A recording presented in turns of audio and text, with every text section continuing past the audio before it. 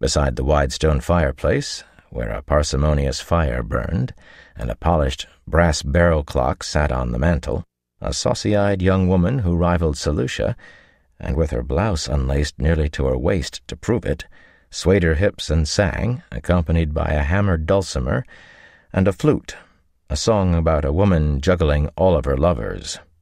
She sang in a suitably bawdy voice. None of the patrons appeared to be listening. As I walked out one fine spring day, I met young Jack who was pitching hay. His hair so fair, his eyes were too.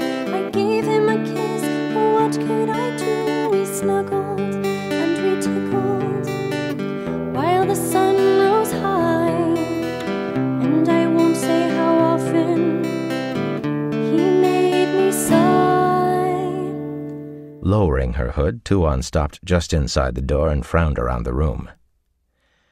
"Are you certain this is a hell, Master Marilyn?" she asked. In a low voice, thank the light. Some places a question of that sort could get you thrown out, and roughly, silk coat or no. In others, the prices just doubled. "I assure you, you won't find a bigger collection of thieves and rascals anywhere in Madarin at this hour," Tom murmured, stroking his mustaches. Now Jack gets an hour when the sky is clear.